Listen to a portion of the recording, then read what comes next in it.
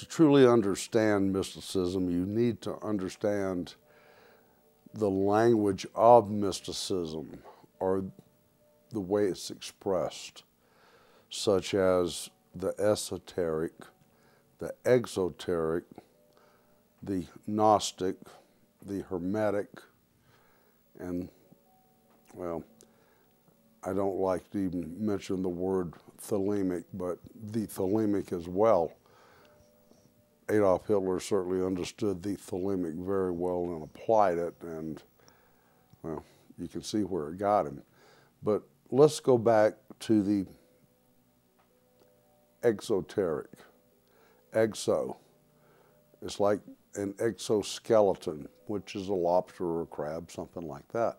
So if something is exoteric, that means it is hidden in plain sight. And there are so many exoteric, mystical signs all over the world. People walk by every day, and it's just something that they take for granted. They don't really know what they're really looking at, what's really there, or much less what it means. It's hidden in plain sight. The esoteric means that it is the sacred and the secret. And it may be one of the harder of the mystical expressions to truly understand. It is the sacred and the secret. These are things that are truly guarded. They're truly held sacred. So then there's the Hermetic. A lot of people, throw that word around without truly understanding what it means. But the Hermetic means it's cast in stone. It's hermetic. It is sealed. It's the way it really is. And then there's the Gnostic. And there's one that becomes pretty difficult for a lot of people to understand, and very few people know that there are still Gnostic masses that are held. People say, well, the Gnostic, what truly is that? Well, to be quite honest, it's just the feminine side of God. That's all it really is. When you get to the thelemic, well, that's the bending of will. That is a manipulation of will through what's called transmutation. Transmutation is the exchange from the mental thought, which is the spiritual, into its physical equivalent. And the highest echelon of transmutation is just through the spoken word, certain vowel sounds in which something manifests itself in the physical equivalent without one having to physically put their hands on it in any way. So the long and the short of it is, to understanding these different forms of expression of mystical writings, so when you read something, you understand the expression of writing, therefore you get a total different meaning. The entire Bible is written in these four forms of expression. And until a person understands, when they're reading a portion of the Bible, or the Quran, or the Torah, or the Talmud, or whatever they're reading, doesn't matter, they recognize that, oh, well, this is extremely Gnostic, because it's, as a female would be expressing herself, talking to you, telling you about her experience, and then you go, okay, I understand. This is a woman's point of view. So this is very Gnostic. So until a person understands this form of expressions, then they're not really going to understand what these ancient scrolls are telling them. A great example is the Popol Vuh, which is the ancient book of the Mayans. It's their own version of creation, a pre-Adamic man, not of Adam, but of pre-Adamic man. And it is written very esoterically. And most people, when they sit down and they start reading that book, they just put it down and they go, I have no clue what they're talking about. It makes no sense to me at all because of the terminology and the expression that it's written in.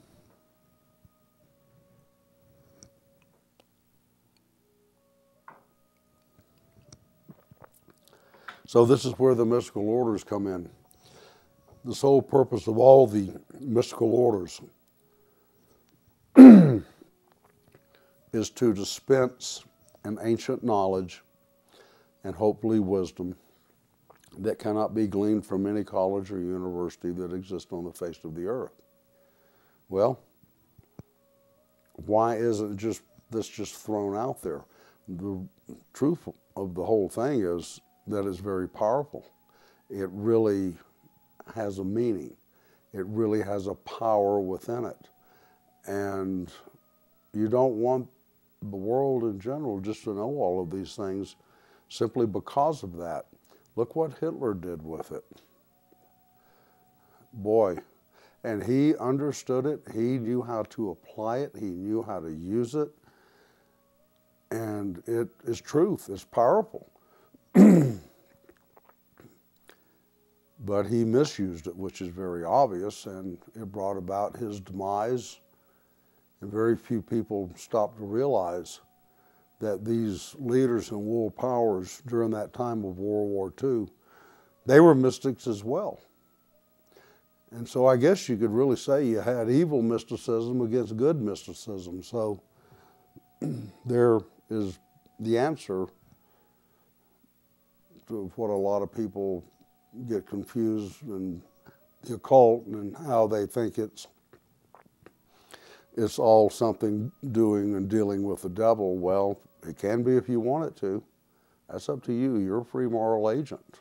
But bear in mind that you had the good mystics in World War II, the Allies, and don't take my word for anything. Do your own homework. Look at all these world leaders at that time, and you're going to find out that they were the mystical orders, and they prevailed. So, mysticism is stranger than any truth. Pardon me. Mysticism is stranger than any fiction that I've ever come across. And it doesn't seem to have an end. It doesn't seem to have a beginning. It seems to align itself with eternity. But isn't that what we're all aligned with? Isn't that what's really going on? Aren't we just passing through? I remember a song that was written by Leonard Cohen back in '73, and it was sung by Bob Dylan, Joan Baez, the Pointer Sisters, and the Earl Scruggs 50th, well, it was anniversary special. It may have been the 50th. But anyway, it goes like this. I saw Adam leave the garden with an apple in his hand. I said, now you're out, what are you going to do? He said, plant some crops and pray for rain. Maybe raise a little cane. I'm an orphan now and I'm only passing through. Joan Baez comes in and she says, I saw Jesus on a cross on a hill called Calvary. Do you hate mankind for what they've done to you? He said, talk of love and not hate, the hour's getting late. I'm only one soul and I'm only passing through. He goes into the chorus, passing through, sometimes happy, sometimes blue. Glad that I ran into you. Tell the people that you saw me passing through. Bob Dylan comes in. He says, I was with Washington at Valley Forge, shivering in the snow. I asked, why do men suffer like they do? He said, men will suffer, men will fight. They will die for what is right, even though they know they're only passing through. Passing through, sometimes happy, sometimes blue. Glad that I ran into you. tell the people that you saw me passing through. And we're all just passing through. I don't want to pass through this any more times than what I absolutely have to.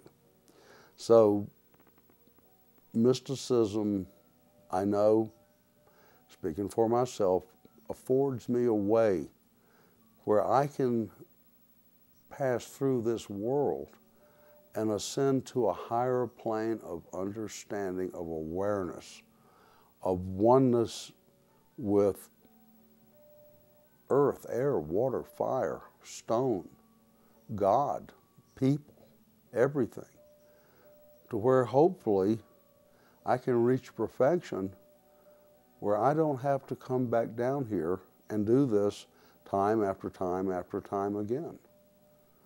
So in my passing through this life as a soul personality, I want to be able to integrate into the being or reach nirvana, which is talked about by the ancient Brahmins, where the being and the self, or the soul and the soul personality, becomes one, and they're no longer at odds with each other. And that can only come about through the spirit. So that's a whole different subject. The spirit, the many expressions of nous, all the powers that it has and the way it expresses itself and what it does. So bear in mind that you're only passing through.